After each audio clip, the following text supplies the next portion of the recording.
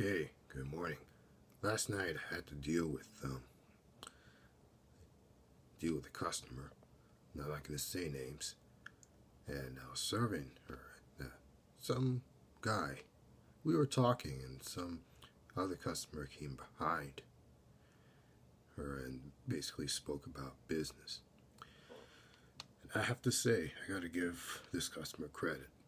He's a real born hustler, in a good way. Trying to start some business, get all the contacts that she can, and basically just do business with a new candidate. Now, the guy behind her, he dealt with this, not insurance company, but he was associated with this business that basically sells retirement plans.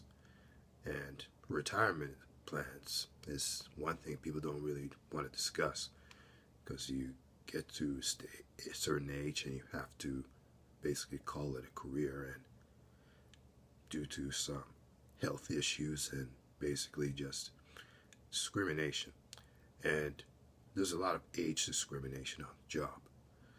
Now, this company deals with selling off retirement packages, and of course selling off to people who are basically often not accepted, or basically in a way marginalized.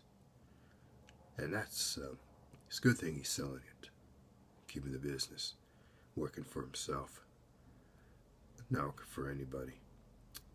But I wonder, there was a guy who was no name names, he tried to get me into it, but I never really saw potential.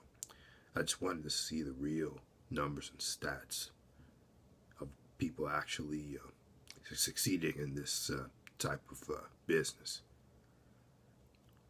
And they showed me some, what do you call it, the samples of people succeeding in this business. But I didn't really see the real numbers from him. And that's what kind of decreased my interest. But maybe if I look into it, I might show interest once again. But they say it's a long process. You got to write some tests. You have to get a license to do the work. And that could be expensive. Licensing can be expensive, especially if you're a salesman and you're trying to sell some type of insurance. That can get expensive. Although it was a good business opportunity, the licensing and paying for getting the money for the licensing process is a real hassle. And that's all I have to say for this video.